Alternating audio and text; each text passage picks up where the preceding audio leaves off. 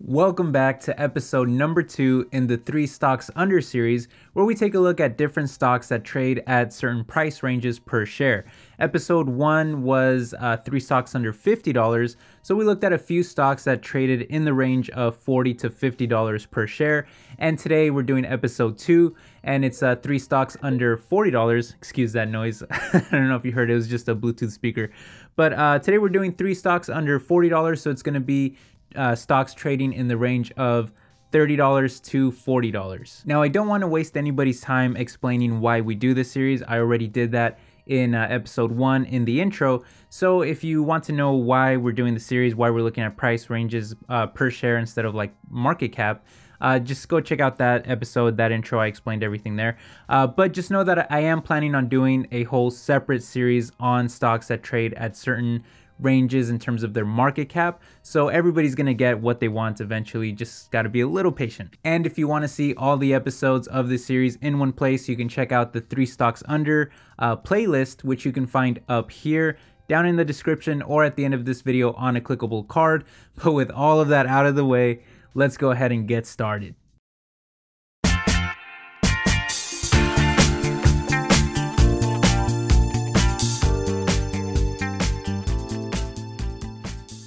What's up, everybody? My name is Ala and welcome to my world of stocks. Don't forget to hit the like button if you enjoy the series. It really helps the channel survive and grow. But let's start with stock number 3, and this is going to be a gaming stock that I personally own, but it's been hammered pretty badly lately. But this may open up some opportunity for any long-term minded investors. And this stock is Activision Blizzard, ticker symbol ATVI. Now, technically, this stock is a little bit above $40 per share, so I'm kind of cheating with this one, but I wanted to include it anyway because management has been doing such a horrible job with this company lately that I really feel like it's probably going to dip below $40 a share, which is where I would like to buy the stock. And it was actually trading at $39 per share just about a month ago. But in any case, the stock is still technically up over 30% in the past 3 years and up over 110% in the past 5 years. But thanks to those horrible decisions from management that we'll talk about in a second, the stock is now down over 10% year to date, down over 44% in the past 6 months, and down over 50% from their 52-week high to now trading for just around $41 a share at the time of this recording. On the bright side, their valuation is much cheaper now. I remember that they used to have a trailing PE of around 150 about a year ago, which is extremely high, but now it's down to just 18 with an even better forward ratio of just around 16, although to be fair, some of their other metrics are still a bit high. Regardless, the stock has crashed significantly, with some of that being due to gamers rejecting the use of overpriced loot boxes and microtransactions in video games, which are basically just extra ways of nickel and diming customers who purchase a game but then need to buy additional things within the game at a smaller price, hence the name microtransaction, and that's leading to a lot of negative PR for these video game companies. Speaking of which, the PR got even worse when Blizzard announced a mobile game called Diablo Eternal at a PC event at a time when many gamers are getting sick of mobile games being shoved down their throats because of their money-making potential. And when the audience started to turn on the presenters for Diablo Eternal being a mobile game rather than a PC or even console game, the presenters just responded by mocking the audience, implying that everyone should have smartphones and therefore should not be complaining. This of course led to a PR nightmare, and coupled with some earnings that didn't meet expectations, the stock has been getting destroyed ever since. But speaking of earnings, they actually don't look that bad. In their last quarter, sales increased by over 16% year over year to a record high of $2.38 billion, even beating their own guidance. And for the year, sales increased by about 7% year over year. EPS was also strong, with GAAP EPS increasing to 84 cents for the quarter, which was actually negative the year prior, and also increased by over 550% for the fiscal year, although much of that was due to tax reform. Still, non-GAAP EPS grew by a massive 84% in the quarter year over year and increased by 23% for the fiscal year. So Activision has still performed as a pretty decent growth stock thus far, However, the issue is that 2019 will likely be a very rough year for them, as management is guiding for sales to actually decrease by almost 20% in the year. That's a pretty big deal. So why the horrible outlook? Well, user growth has been slowing down lately. In fact, it's down around 7.5% year over year, and many analysts are pointing to the popular battle royale game called Fortnite as a big reason for that, as that game was reported to have over 200 million users in November of last year. So the theory is that gamers are spending more time on a game like Fortnite and less time on games from Activision, Blizzard, and King Digital, which are all part of the Activision Blizzard company.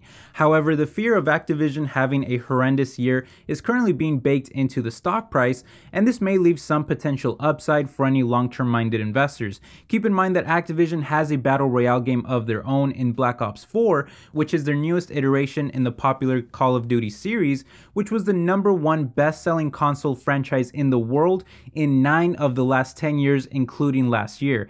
It also sold more units this year versus last year, with 3 times the number of PC sales, and over 40% of the console sales were digital, which helps improve their margins as well. I don't really like that myself as a gamer. I like hard copy games, but I can't deny the fact that digital games does help improve the margins of some of these video game companies.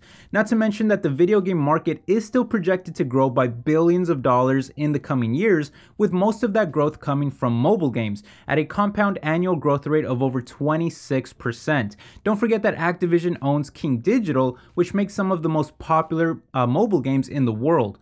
In fact, they make 2 of the top 10 highest grossing mobile titles in the US for the past 21 straight quarters in a row, with Candy Crush Saga still at #1 despite launching way back in 2012, and it still saw net bookings and monthly active user growth both quarter over quarter and year over year.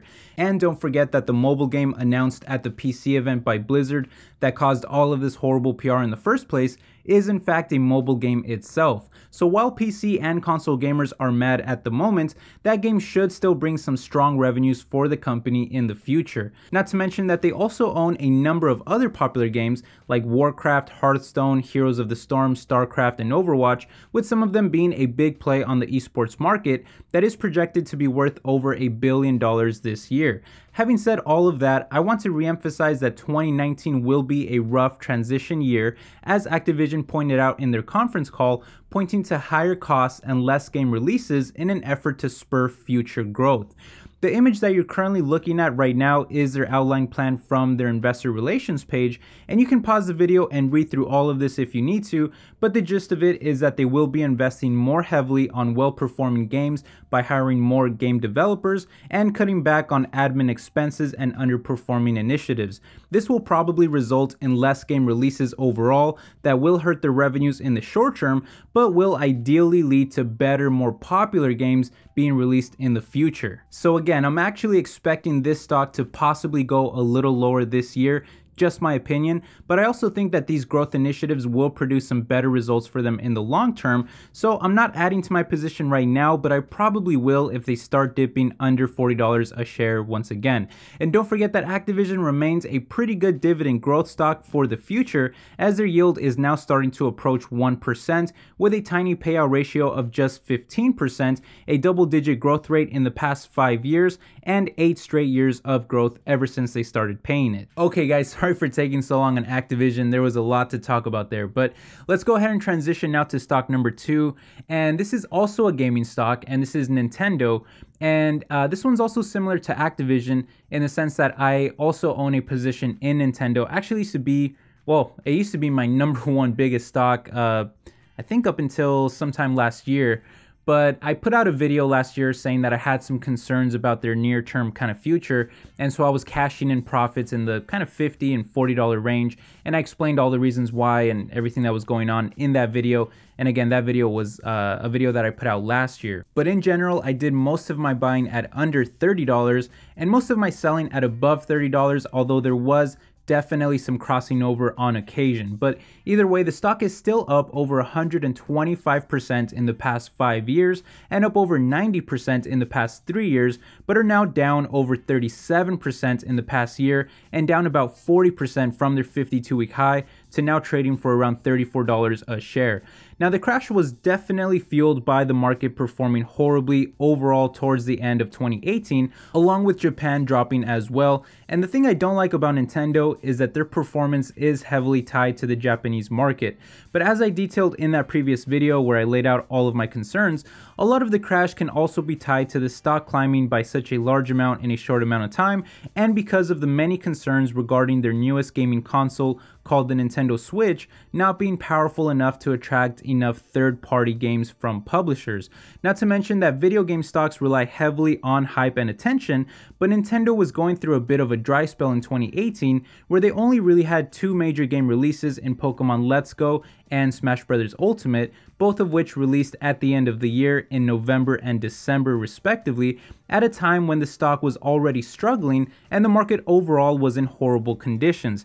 However, I think the drop has been a bit overdone at this point, and if the stock were to keep dropping to below 30, I would definitely start buying the stock heavily again as I have done in the past, and here's my 3 reasons why. Reason number 1 is that their earnings have actually been pretty strong. In their last 9 months, year over year, their sales increased by 16%, operating profit increased by 40%, ordinary profit increased by 23%, and profit to owners and profit per share increased by about 25% each as well. So that's pretty solid growth. And if we look at the all-important unit sales, they sold about 14.5 million Switch units, which was an increase of almost 20% year over year. Although they have lowered their prediction for the year from 20 million to 17 million instead, but I think that they will probably do a little bit better than that. Regardless, software sales also saw amazing performance, selling almost 95 million units for a year-over-year increase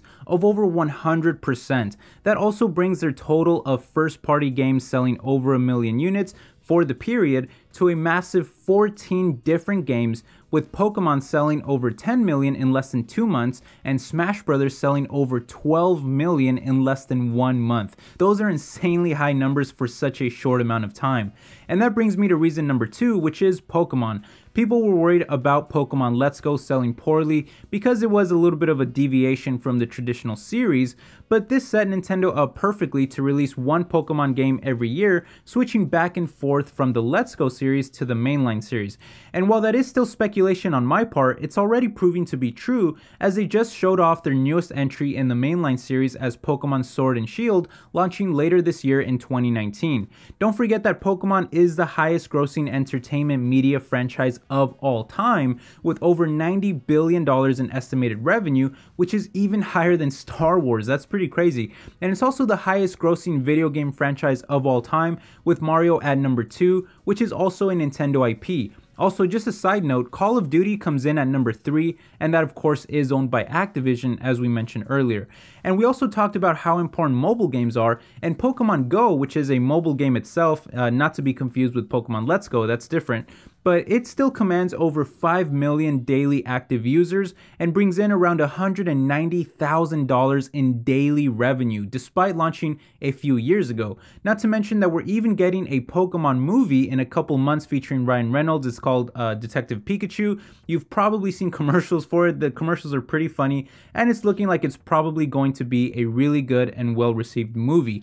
To be clear, Nintendo only owns about a third of Pokemon, but all of this success is still important nonetheless, as Pokemon console games are exclusive to Nintendo. And finally, reason number 3 is that there are now heavy rumors about 1 or possibly even 2 new Switch consoles coming in the near future, either being smaller to cater more to the mobile crowd, or being much more powerful to attract third-party developers, which by the way, we're already starting to see third parties take notice of the Switch's success, as is evident in Mortal Kombat 11 launching on the Switch later this year. There's also rumors of Microsoft bringing over their Game Pass service to the Switch, which would bring even more games to the platform. So all in all, I think Nintendo does definitely have a lot of long-term potential, and if I can get that share price at under $30 like I have in the past, then I really wouldn't mind picking up more shares. That's really where I feel the most comfortable, and even if it continues to dip below that, I'm still not really worried about picking up more shares. That my average cost basis would still be pretty low, relatively speaking. So that's really where I feel the most comfortable right now. I do just kind of have a little bit of a pause because there are concerns about, it's still kind of rumors that a new Switch console is going to come out, and we don't necessarily know how the next Pokemon game will be received. Also, their Metroid Prime game got pretty much canceled. Well, it got delayed for a few years, but it essentially canceled, at least in the short term. So there are still some concerns with Nintendo, but again, under 30, I would be okay with picking up more shares and adding to my long-term position for the future. Alright guys, moving on to stock number 3, we've got a stock that I've been talking about a lot on the channel recently, so I apologize for all the repetitiveness, but I had to include it because it fits perfectly in today's episode, as it does trade for around $30 or $31 per share. I've done most of my buying at under 30. I've actually been buying it very heavily at under 30, but this is a stock that I'm very bullish on at the moment, and it is AT&T, ticker symbol T. Now, as you guys know, there are 3 primary reasons why I've been purchasing the stock so heavily lately, and those are reason number 1, their low valuation, reason number 2 is their really high dividend, and then reason number 3 is their upcoming services in 5G and their upcoming video streaming service as well. But starting with the first, we can see that the stock is actually down in the past 5 years by around 3%, which is really horrible performance when you think about it. This is at a time when many stocks have performed extremely well, but it's currently down over 18% in the past 3 years, and from their high of around $43, they are now down to trading for around $30, which is a drop of around 30%, and that's very significant. Now, much of this was because of the legacy parts of their business performing very poorly in cable television and landline telecom, both of which consumers are heavily transitioning away from in favor of streaming services like Netflix and wireless smartphone plans, either by contract or more of what we've been seeing lately is growth in prepaid plans, but luckily AT&T also offers both of those through AT&T and prepaid services like Cricket, which is what I actually use myself. Anyway, the damage being done by the legacy side of their business at one point led to 7 straight quarters of negative revenue growth for AT&T and really damaged the stock. Fortunately for me though, this made their valuation very attractive, with a trailing PE of just 10.8, forward of just 8.4, and even their PEG, PS, and PB ratios are all pretty decent as well, at least compared to the competition. And this leads us to reason number 2, which is their huge dividend. Thanks to the lower share price, their yield is a massive 6.6%. Not to mention that my cost basis is still under $30, and my yield is currently above 7%, which I'm very happy about. Even if the stock stayed flat, I'd still be making at least 7% on all of my money invested. But moving on to the other metrics, they have a payout ratio that is a little high at 57%, but again, the yield is already very high, so I don't really need them to increase that dividend by very much. And although some people are worried about them cutting the dividend in the future, I'm a bit more optimistic given that they've actually increased their dividends for 34 straight years. So I really think that it will need to be a last resort or worst case scenario to get them to cut that dividend. Also, ignore that 5-year growth rate. I think it's actually around 3%, but Seeking Alpha glitched out on that for some reason. Anyway, that leaves us now with reason number 3, and keeping things short, I'll just say that I expect AT&T to benefit heavily from their investments in 5G technologies that many predict will usher in the next wave of megatrend markets like autonomous driving, connected car features, and the Internet of Things. Not to mention that it may bring the next smartphone supercycle that the market could really use right now as smartphone sales continue to weaken. And while the cord-cutting movement continues to lose subscribers for AT&T, which by the way was over 650,000 in their last quarter, which is very high, their latest acquisition of Time Warner is, in my opinion, exactly what they needed to transition away from traditional cable TV to over-the-top streaming services, which they also noted as the reason for many of their losses. This gives them ownership of HBO, TNT, CNN, TBS, Warner Brothers Pictures, New Line Cinema, the DC Universe, and the list goes on, all of which will be helping fuel their new streaming service that should launch later this year to compete with the likes of Netflix, Amazon, and even Disney. Not to mention that the acquisition is already helping as revenues jumped by 15% in the quarter to $48 billion, adjusted EPS jumped 10%, and they're also producing huge cash flow to help them pay down debt, with cash from operations jumping 27% to over $12 billion and free cash flow jumping 78% to almost $8 billion. Not to mention that their dividend payout ratio for the quarter was just 46%, which makes me feel even better about the health of their dividend going forward. In any case, that huge dividend coupled with the low valuation and their future growth catalysts in 5G and over-the-top video streaming makes this stock a very attractive one to me for the long term. But let me know what you guys think. I'd love to hear your comments and thoughts on this. An honorable mention might be Kraft Heinz. I didn't include that one, but that one certainly dropped a huge amount, and it trades within this range that could have definitely been included for today's episode. But anyway, make sure you hit the like button if you enjoy the series, and don't forget to check out the playlist if you want to see other episodes, and I will catch you guys in the next video. Thanks for watching. Take care. Bye-bye.